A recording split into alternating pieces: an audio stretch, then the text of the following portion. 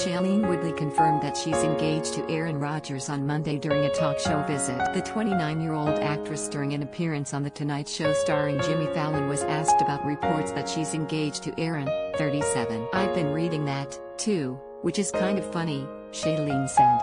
"Yes, we are engaged, but for us, it's not new news.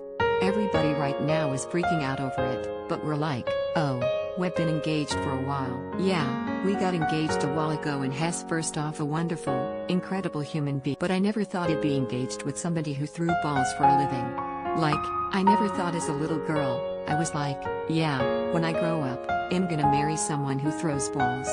Yeah. But Hess really just so good at it."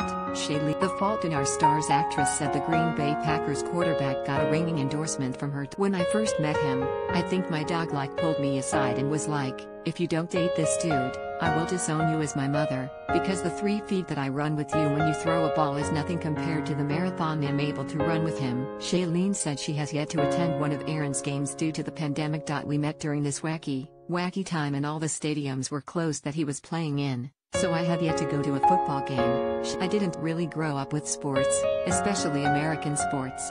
It was never really when we met. Also, I knew he was a football guy, but I didn't know what kind of a football guy he was. And I'm still constantly learning," she added. She also admitted that she doesn't understand his stature in the game. "I don't get it. Hess good. Hess great. But, I don't understand.